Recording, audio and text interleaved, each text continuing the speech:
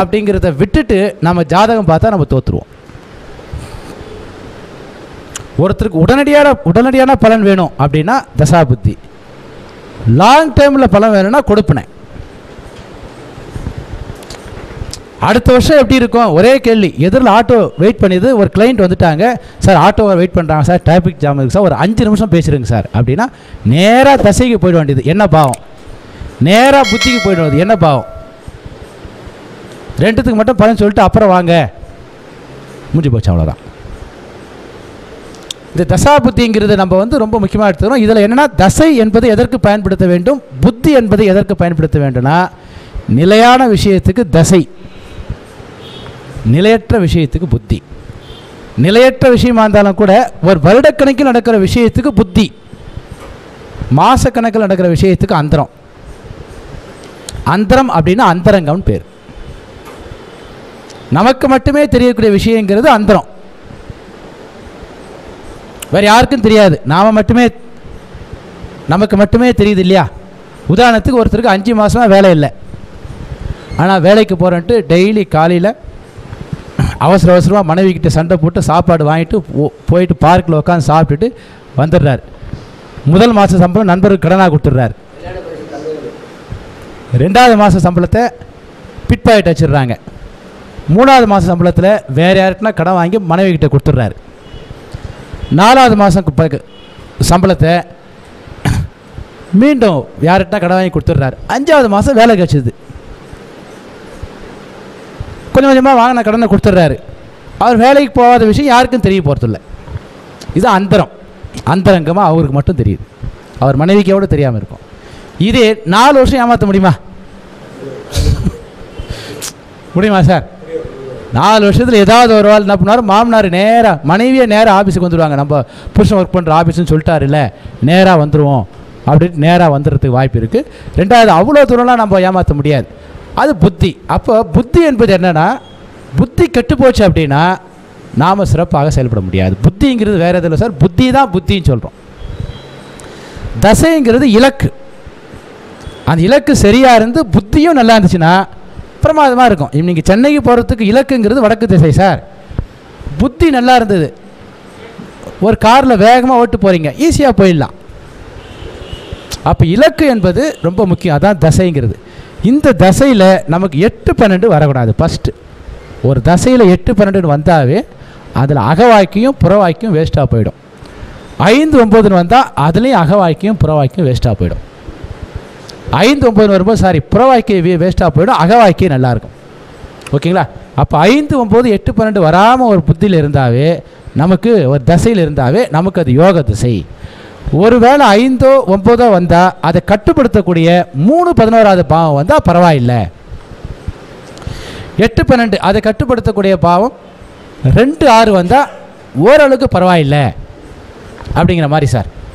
இப்படி வராமல் 6, 8, 4, 8, 8, 10 இதெல்லாம் வந்தால் அந்த 8வது பாவம் வீரியமாக தான் வேலை செய்யும்.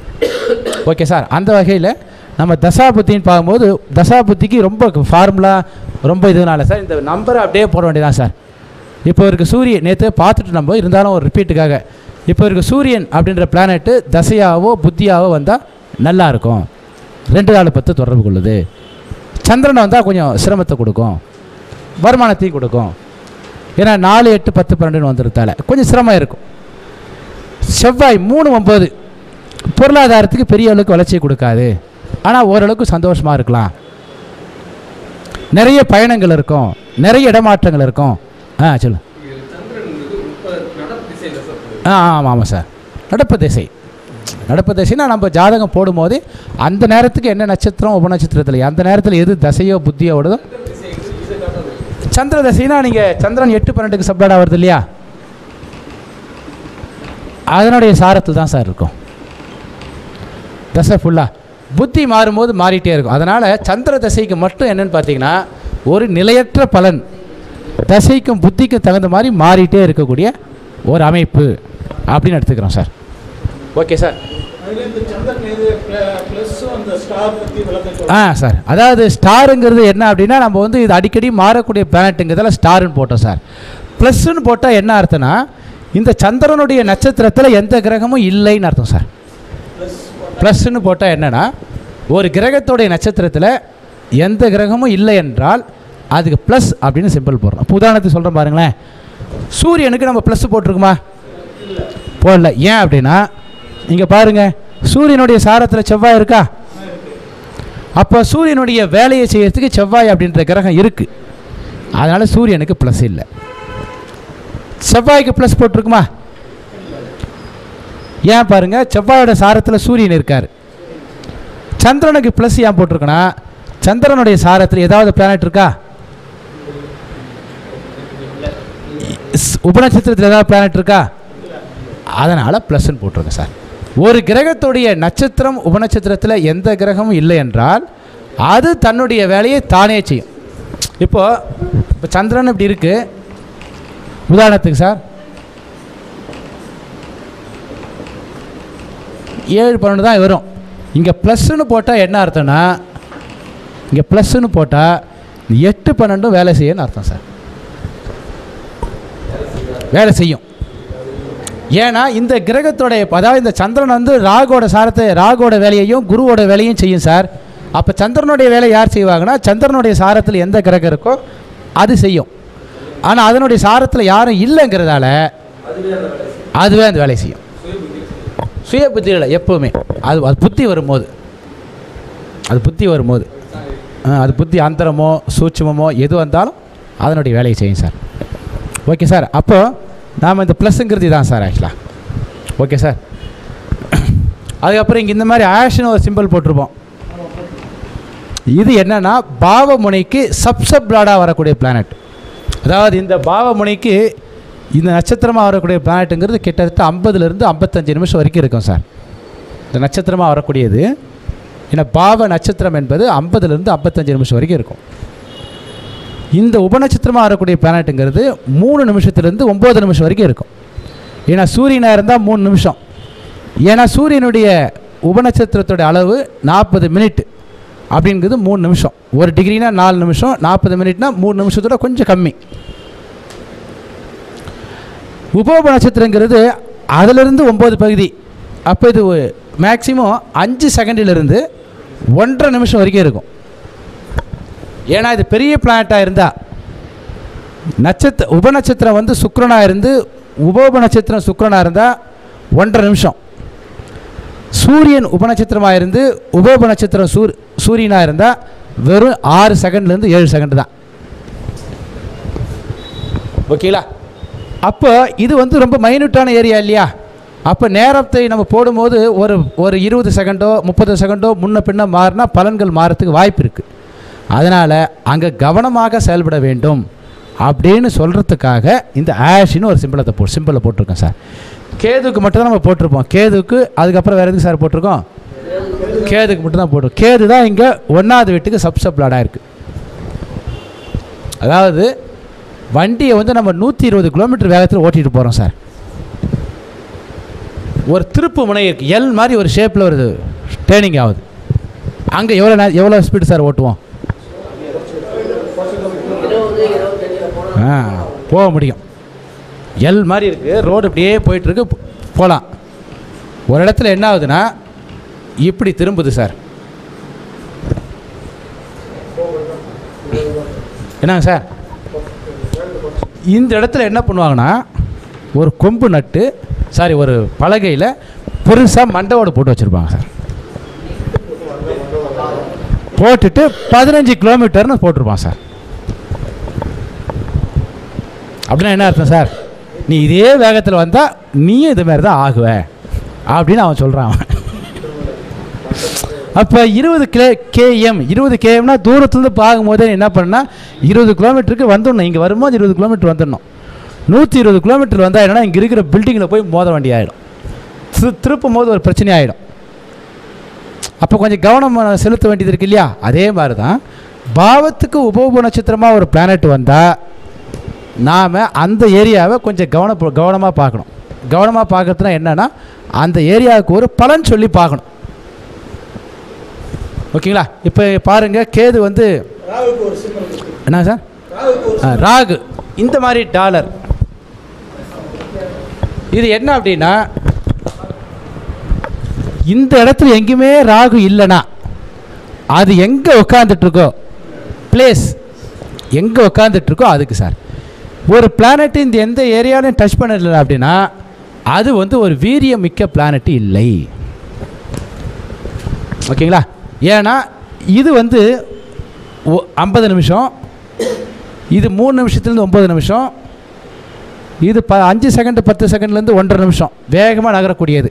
இந்த பாவத்தில் உட்காந்துருக்கிற கிரகம் 2 மணி வரைக்கும் ஒரே இடத்துல உட்காந்துட்ருக்கோம் சார். அதனால் அது வந்து அந்த ஜாதகத்துக்குன்னு ஒரு தனித்தன்மையை குறிக்காது. புரியுதா பாருங்க சார்? அதனால் அது நல்ல கிரகமாக இருந்தாலும் சரி கெட்ட கிரகமாக இருந்தாலும் சரி அதனுடைய பாவத்துடைய பலன் வீரியமாக செயல்படாது. ஓகேங்களா? வீரியமாக செயல்படுமா செயல்படாதாங்கிறதுக்கு புரிஞ்சுக்கிறதுக்காக அந்த மாதிரி ஒரு சிம்பிள் சார். ஓகேங்களா? ஆ ஆ ஆ ஆ ஜாக்கிரதையாக இருக்கணும் மேடம். அந்த கேது வந்து அப்படிலாம் இல்லை, ஜாக்கிரதையாக இருக்கணும்னு அர்த்தம் இல்லை. நீங்கள் இவ்வளோ தப்பாக புரிஞ்சுக்கிட்டு இருக்கீங்களே, அப்படியா சொன்னேன் நான்?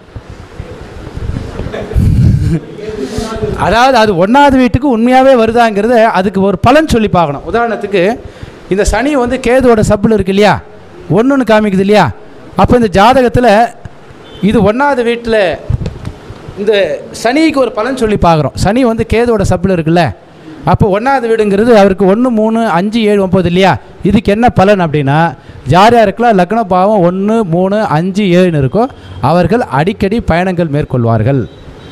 2வது யார் யாருக்கெல்லாம் லக்ன பாவம் வெறும் ஒற்றைப்படை பாவமாக இருக்கோ அவங்களுக்கு ஹெல்த் ரொம்ப நல்லா இருக்கும் அப்படிங்கிறத நம்ம புரிஞ்சுக்கணும். இப்போ நம்ம சொல்கிறார், அவர் சொல்கிறாருன்னா இல்லை சார் அடிக்கடி ஹாஸ்பிட்டல் போவோம் சார், ஹெல்த்தில் எனக்கு ரொம்ப பிரச்சனை சார் அப்படின்னா அந்த ஜாதகம் தப்புன்னு அர்த்தம். அதுக்கப்புறம் நீங்கள் ஒரு 30 செகண்ட் கூட்டினீங்கன்னாவே என்ன ஆகுனா அந்த கேது வேறு வீட்டுக்கு சப்ளாடாக போயிடும். அதை புரிஞ்சுக்கணுங்கிறதுக்காக தான் அந்த ஆஷ் மேடம் ஆக்சுவலாக. அதாவது உங்களுக்கு ஒன்றும் புரியலன்னா இருக்கிறத அப்படியே ஃபாலோ பண்ணுங்க. சொல்கிறது புரியுதா சார்? அது என்னுடைய மெத்தட் ஆஃப் பாலிசிங்கிறது என்ன அப்படின்னா ஒரு ஜாதகத்தை இருக்கிறத கற்றுக்குங்க, மொத்தமாலாம் கற்றுக்காதீங்க. மெத்தட் ஆஃப் டீச்சிங் அப்படின்றது என்னென்னு பார்த்தீங்கன்னா எவ்வளோ பெரிய விஷயமா இருந்தாலும் அதில் ஒரு 20% மட்டும் லேர்ன் பண்ணிக்கோங்க. அதுக்கப்புறம் ஜாதகத்தை போட போட போட உங்களுக்கு ஒவ்வொரு ஐடியாவாக வரும் ஆக்சுவலாக. ஓகேங்களா? அதனால் உங்களுக்கு புரிஞ்ச அளவுக்கு இருக்கா பாருங்கள். ஆ ஆமாம் ஆமாம்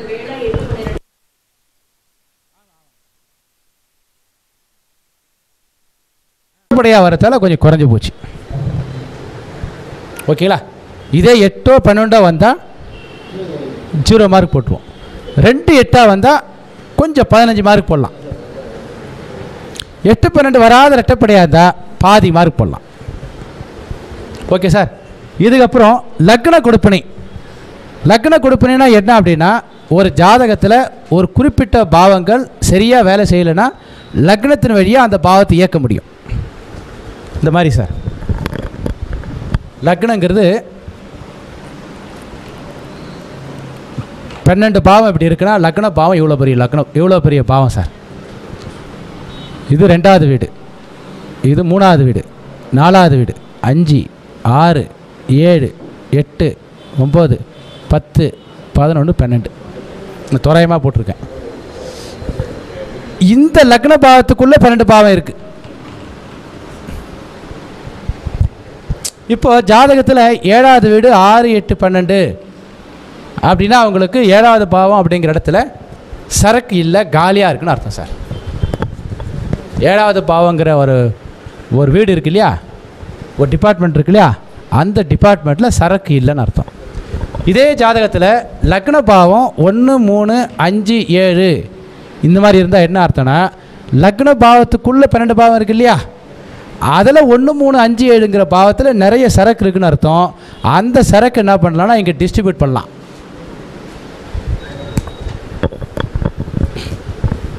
ஓகேங்களா? அதாவது 12 பாவங்கிறது ஸ்டேட் கவர்மெண்ட் மாதிரி, லக்ன பாவங்கிறது சென்ட்ரல் கவர்மெண்ட் மாதிரி. இப்போ காஜா புயல் வந்தது இல்லையா, நிறைய லாஸ் ஆயிடுச்சு.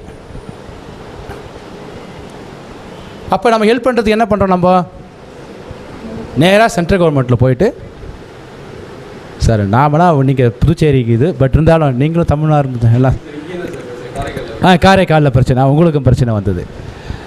போயிட்டு சென்ட்ரல் கவர்மெண்ட்டில் கேட்குறோம். சென்ட்ரல் கவர்மெண்ட் எவ்வளோ சார் பணம் தருவாங்க? கேட்குறத கொடுத்துருவாங்களா சார்? கொடுக்க மாட்டாங்க. 100 அவ்வளோ மோசமா? பாருங்கள். அதே மாதிரி தான் இங்கே லக்ன பாவங்கிறது 15 மார்க் தான். ஏன்னா சென்ட்ரல் கவர்மெண்ட் மாதிரி மோசம் இல்லை லக்ன பாவம். கொஞ்சம் லக்ன பாவம் கொஞ்சம் மரியாதையான பாவம். 15% ஹெல்ப் பண்ணும் சார். அப்போ ஒரு பாவம் கெட்டு போச்சுன்னா லக்ன பாவம் அந்த பாவத்துக்கு சாதகமாக இருந்தால் ஒரு 15% லக்னத்தின் வழியாக அந்த பாவத்தை இயக்க முடியும். ஓகேங்களா? அதுதான் இங்கே 15 மார்க். இவருக்கு லக்ன பாவம் எப்படி இருக்கு?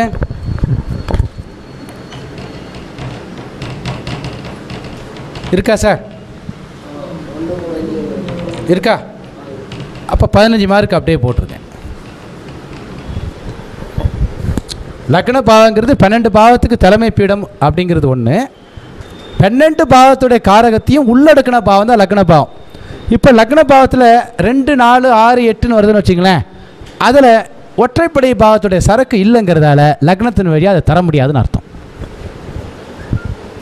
இங்கே ஒற்றைப்படை பாவமாக இருக்கிறதால லக்னத்தோட கொடுப்பனை அப்படியே கிடச்சி போச்சு.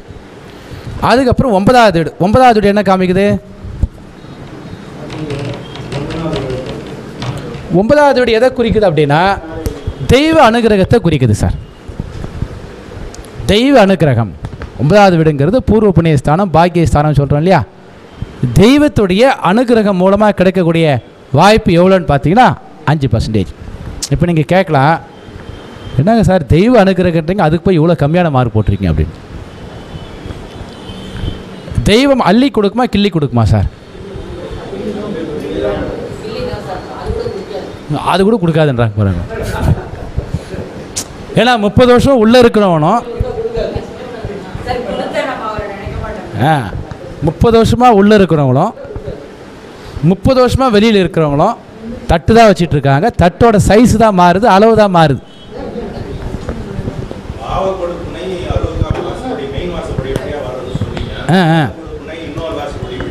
ஆமாம் சார். ஆமாம் சார். ஹெலிகாப்டர்லேருந்து கொட்டுற மாதிரி ஒரு அவ்வளோ விழாது. அவன் ஹெலிகாப்டர் போது நாம் மேலே போனோம், அவன் பொதுவாக தூக்கி போடுவான், நம்ம எட்டி எட்டி பிடிக்கணும். அந்த மாதிரி சார் ஓரளவுக்கு. ஆனால் அந்த 5% எங்கே யூஸ் ஆகும் தெரியுங்களா? 5% எங்கே யூஸ் ஆகும் சொல்கிற பாருங்களேன். 1193 மார்க் எடுத்துருப்பான் சார். இவனுக்கு எம்பிபிஎஸ் கிடைக்காது. 1194 மார்க் எடுத்தவனுக்கு எம்பிபிஎஸ் கிடைக்கும். 2 பேர் யார் சார் அறிவாளி?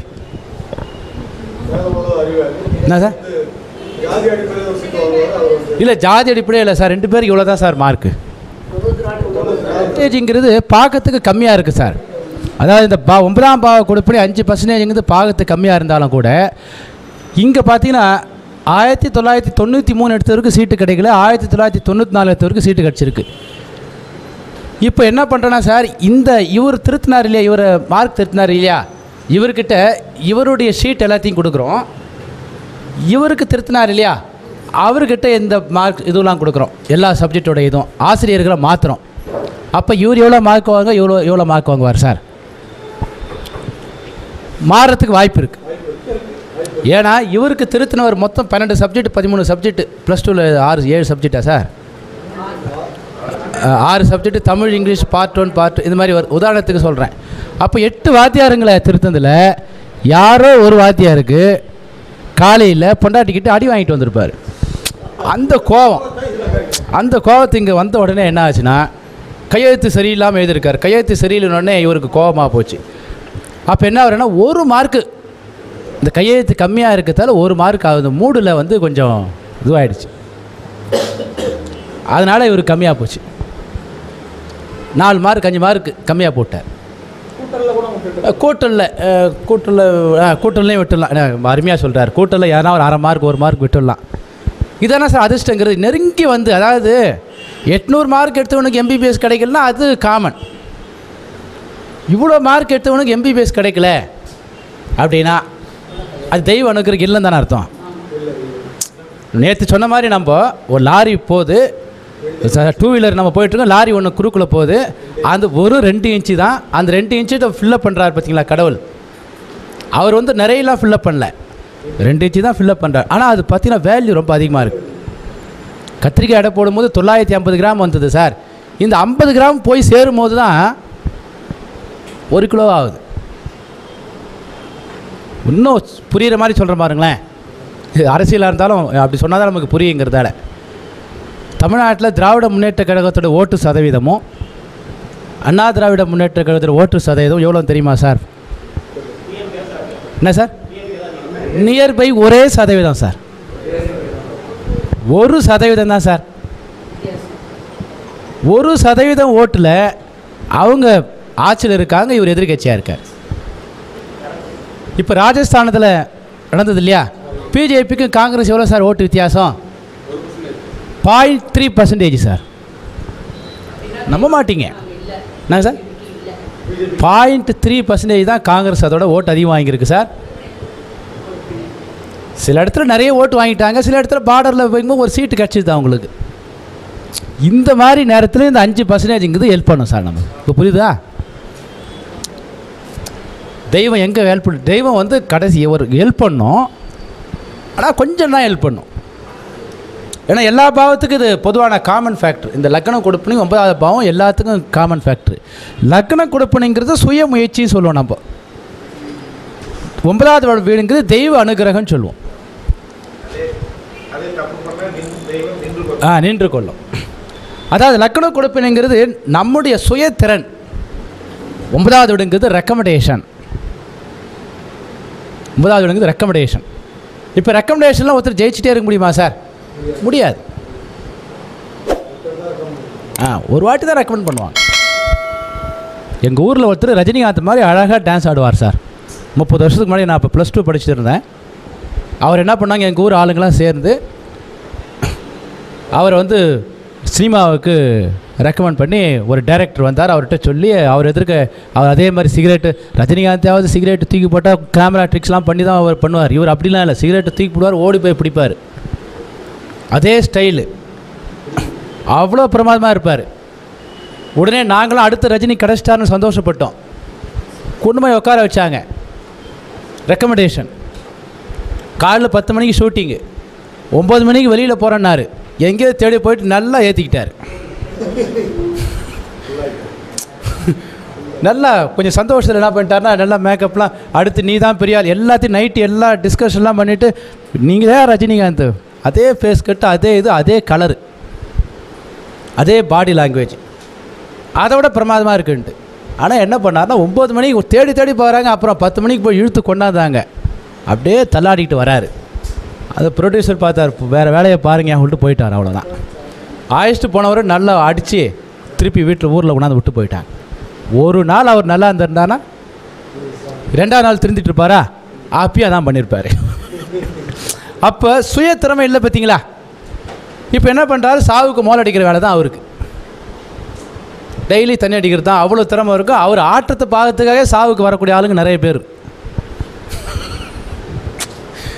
சாவுக்கு ஆடுவாங்களோ சார், அவ்வளோ அழகாக ஆடுவார் சார். இதுக்காகவே என்ன பண்ணுவாங்க, தூரம் இருந்து பார்த்தீங்கன்னா அதை ரசிக்கிறதுக்குன்னு ஒரு கூட்டம் இருக்குது சார். அவ்வளோ அழகாக மோளத்தை ஆடினா அவர் அவ்வளோ பிரமாதமாக ஆடுவார். ஆனால் திரைக்கு முன்னாடி ஆட முடியலையே. அது லக்கண கொடுப்பனே. அந்த சுய திறமை அவங்க அது மாற்ற முடியாது. சொல்கிறோம் இல்லையா, நாய் வேலை நிறுத்த முடியாது. நாயை குளிப்பாட்டி நடு வீட்டில் வச்சாலும் இது எல்லாமே லக்கண கொடுப்பனை. லக்கண கொடுப்பனைங்கிறது ரொம்ப முக்கியமானது. அது எல்லா பாவத்துக்கும் நமக்கு பயன்படும். 9ஆம் பாவ கொடுப்பனைங்கிறது அவ்வப்போ நமக்கு கிடைக்கிற வாய்ப்புகள். அந்த வாய்ப்பும் திறமையும் ஒன்றா சேரும்போது வெற்றி எளிதாகுது. என்ன சார்? என்ன சார்? இந்த சேனல் உங்களுக்கு பிடிச்சிருந்தா, இந்த டாபிக் உங்களுக்கு பிடிச்சிருந்தா லைக் பண்ணுங்கள், ஷேர் பண்ணுங்கள், கமெண்ட் பண்ணுங்கள். இந்த மாதிரி புதிய புதிய ஜோதிட தகவல் உங்களுக்கு வேணும்னா முக்கியமாக சப்ஸ்கிரைப் பண்ணுங்கள்.